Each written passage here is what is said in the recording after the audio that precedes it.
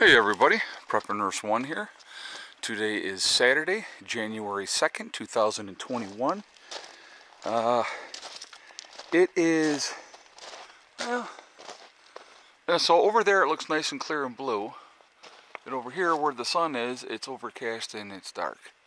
So, temperature's not bad today, but just another day. Grind it out. We did have quite a bit of ice last night. By this morning the temperatures had risen enough where everything that had frozen had melted. So as far as I know, there wasn't any power outages in the area that I know of. I didn't hear of any. But up here everybody seemed to be okay. My neighbors, I watched their lights to see if their lights went out last night, and theirs never did. So that's not a bad thing. I wanted to do, so first I wanted to address something really quickly before we jump into this video.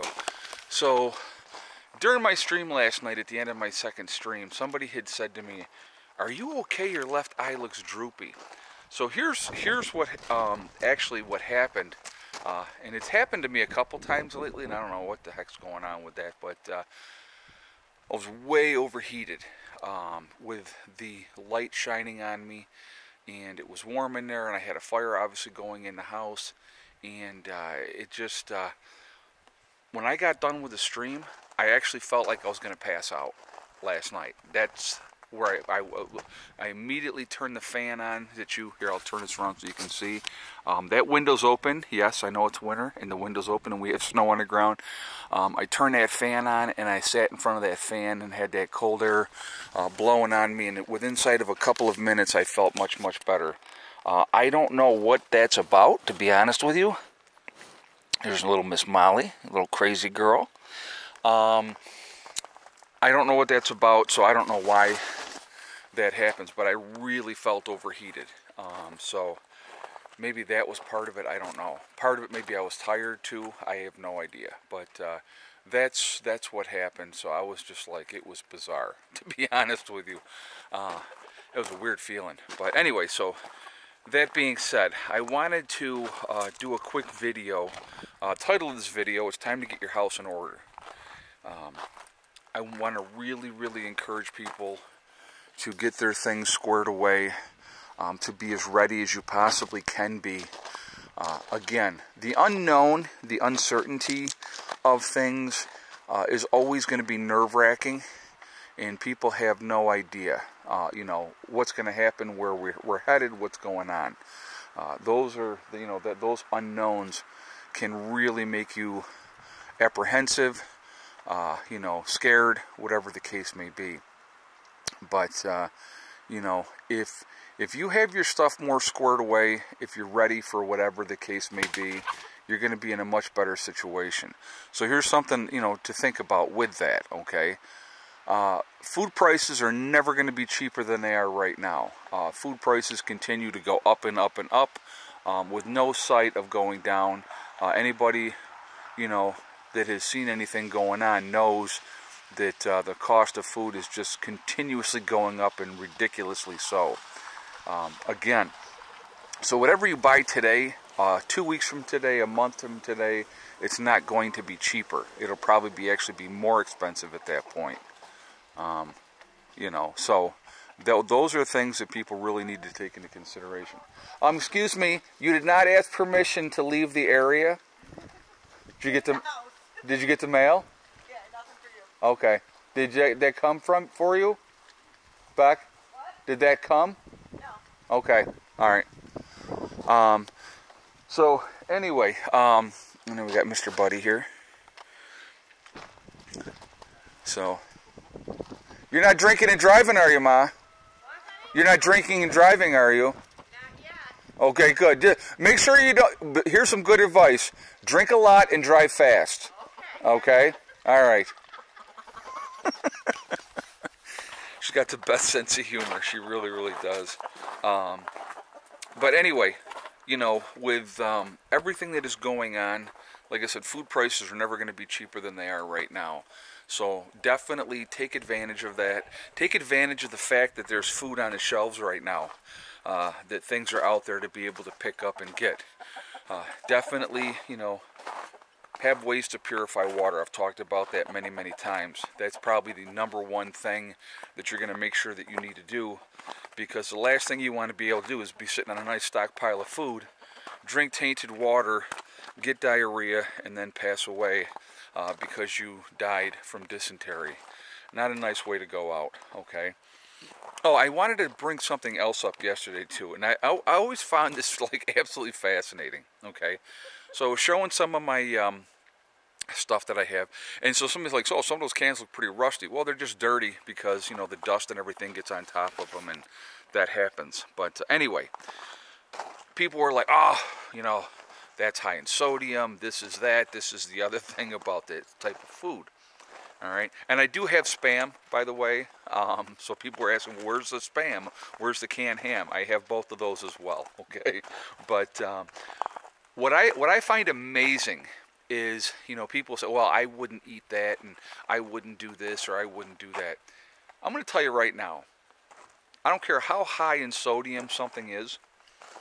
If it is the end of the world as we know it, and you are starving, and I bring you out this can of whatever and say, this is all I have, you're going to be grateful and you're going to thank me.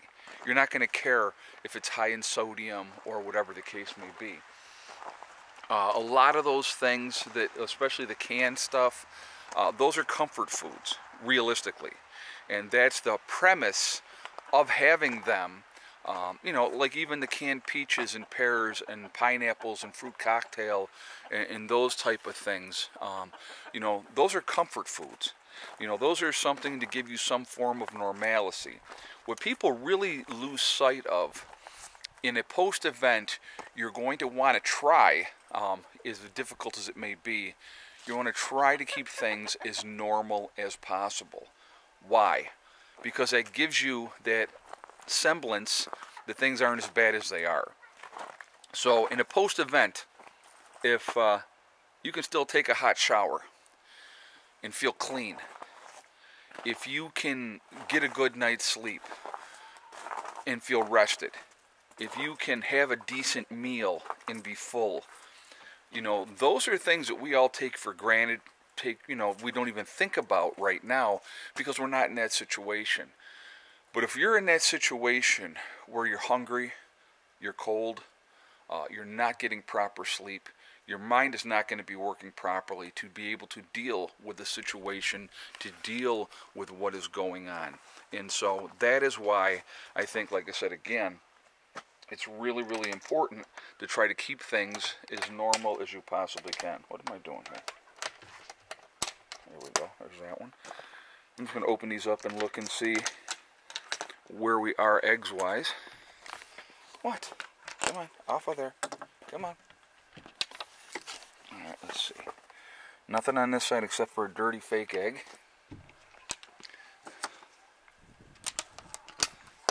Now, I already did pull some eggs out today, but I'm not going to tell you yet. Come on, buddy. Oh, okay, so we got one more here. No, leave those kitties, or leave those chickens alone. Alright, well, this is a nice and warm one, too. That's a nice egg. But again, so, you know, with everything that is going on, with all the uncertainty in the world, I really want to encourage you all to get your houses in order. Get yourself squared away. Okay, so we're getting the stimulus check, right? We know we're going to get at least $600.